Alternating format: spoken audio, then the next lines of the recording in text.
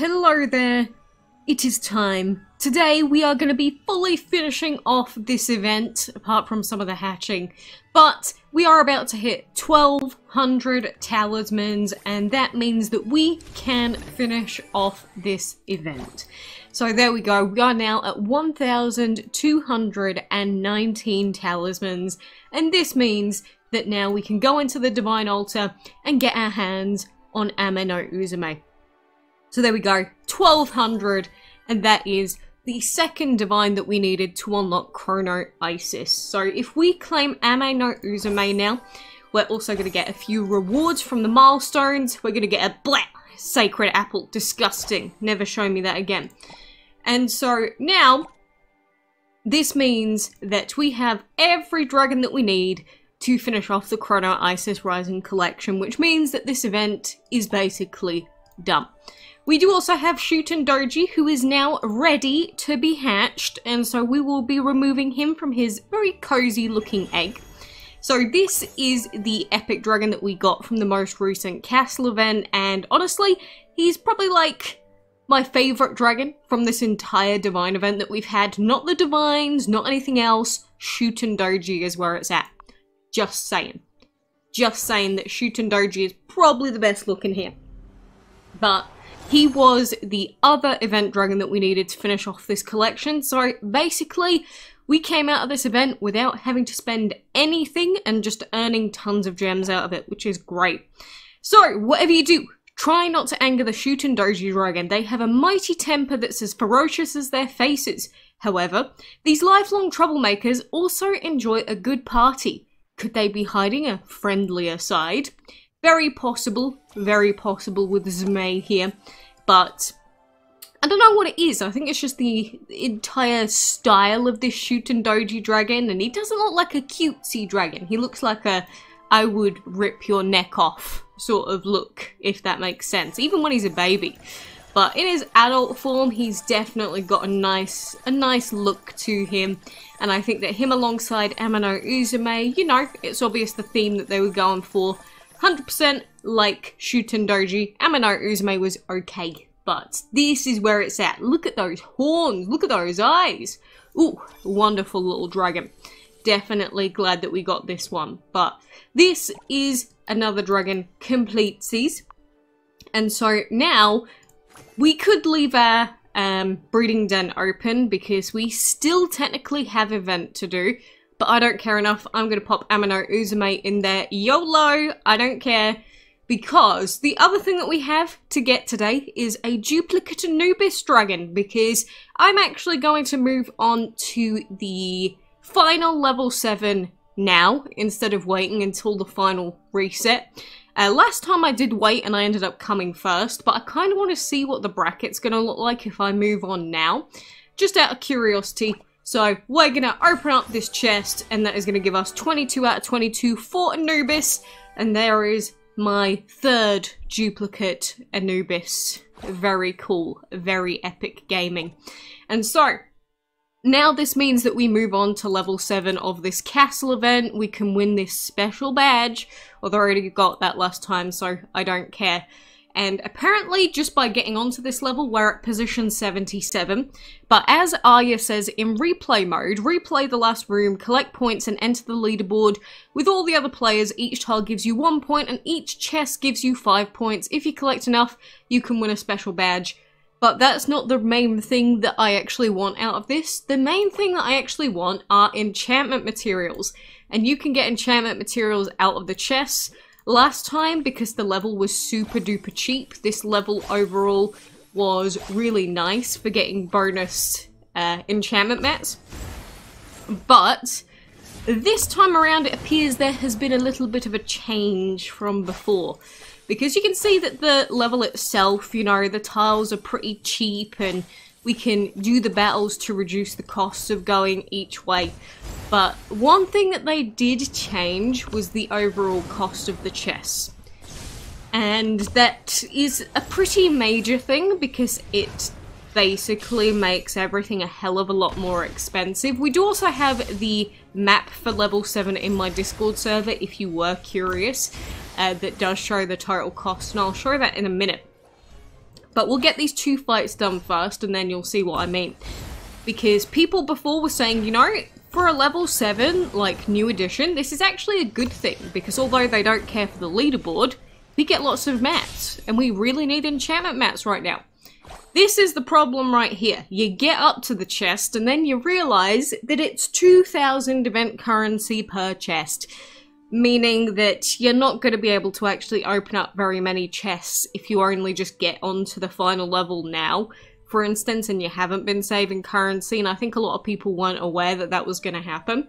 So if I open up the map that we've got in my DML server, we've got it in the DML event guide section, we've got this map here, and this is level 7, and as you'll see, we've got the total cost for going down each route, and it's about 20,000 for one level, which is a lot. It's a 20,000 currency to get through level 7 once, whereas if we compare that to last time, it's a hell of a lot more expensive. So rather than replaying level 7 like 6-7 times like I did before, we're not going to be able to do that.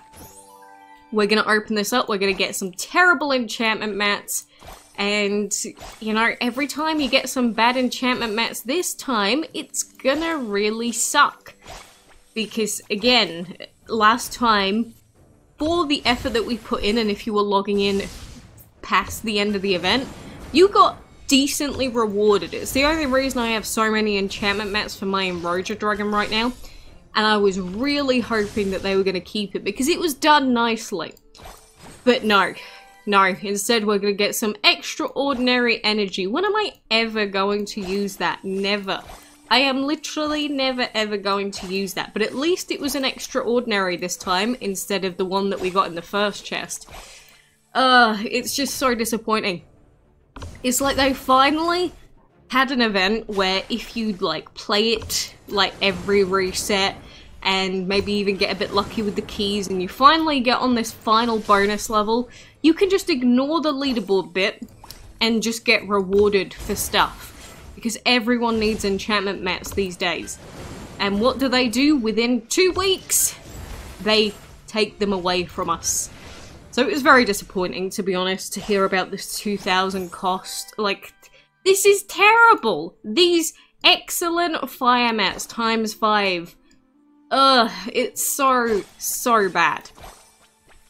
You know, at the same time, at least every single tile that you get through, you're going to get bonus points for the leaderboard. But it's just, ugh, I don't know, last time, because it was so cheap, it was really boring having to go through all the level, I'll be honest. I really didn't like that, it was just terribly boring. So the overall costs being a little higher in terms of making it shorter, I don't mind. But, you know, I sort of accepted, look, it might be really boring, but at least I'm getting enchantment mats out of this that are of, like, a decent quality, and I'm getting quite a few of them. So I can take it. I can take this boring annoyance as long as I'm getting rewarded. Now, you're gonna have fewer chances to get anything of value, so I just cannot... I cannot see the worth of even doing this, to be honest. Maybe you'll get 1 or 2 chests if you're lucky that have, say, divine mats. Aside from that, it's excellent water mats. Great. Ugh, it's just very depressing, to be honest with you, but hey, DML is known for doing whatever they can. As soon as you praise them for doing something right, doing something that feels nice, doing something that, like, you could say, hey Gameloft, thank you for doing that. Guaranteed 90% of the time they're gonna remove it. I mean, at least for this castle event, they didn't remove the increased elements that you can use per battle. Like, this is great that we can do the battles with most main elements, like Divine, Ancient, for example. But if they remove that as well, if we ever get another castle event, my god, it will be a complete, total ruiner.